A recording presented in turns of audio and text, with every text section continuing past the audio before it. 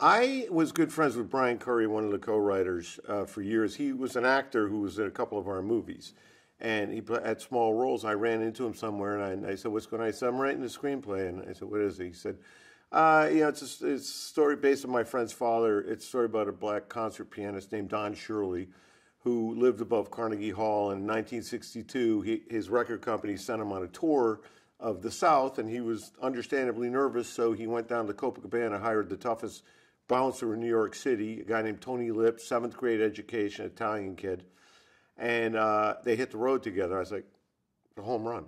I said, that's an amazing story. We had a lot of material to go with. Tony Lip had, before he passed away, had left a tape where they videotaped him and audio taped him a different time, telling the story in detail, like hours of tapes. And then this happened, and then that happened. We also had all the letters that he had written home on the trip. So we went through the letters, and we went through the tapes, and we listened to the story, and then we told it the best way we could. It's called Green Book because of the Negro Motorist Green Book, which was used from 1936 to 1964 by black Americans when they traveled. It was something they could pick up only at Esso gas stations, by the way. Esso was the only gas station that welcomed black travelers. Others, they didn't want you to stop there. But Esso welcomed them, and they had the Negro Motorist Green Book, which told them it was not published by Esso, but it was sold there.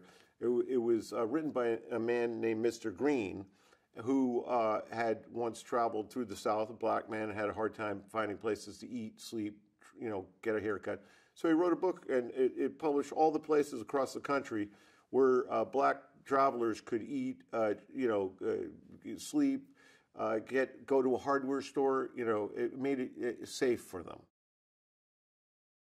Viggo and Mahershala have phenomenal chemistry together, and on and off screen. On screen, I was expecting that because they're both, the highest level actors. I didn't expect anything but them to have good chemistry on screen, and they do. But off screen, they do too. Viggo is he has an amazing attention to detail, and he's always thinking of and Mahershala is more of a Zen master who just kind of lays back there and comes in and does his thing and then steps away. When Linda came in, I guess the thing that separated her was the chemistry with Viggo. They just fit together, and they were kind of finishing each other's sentences. They seemed like a married couple. They seemed like they'd known each other since they were teenagers, which Tony Lip had with his wife, and they just.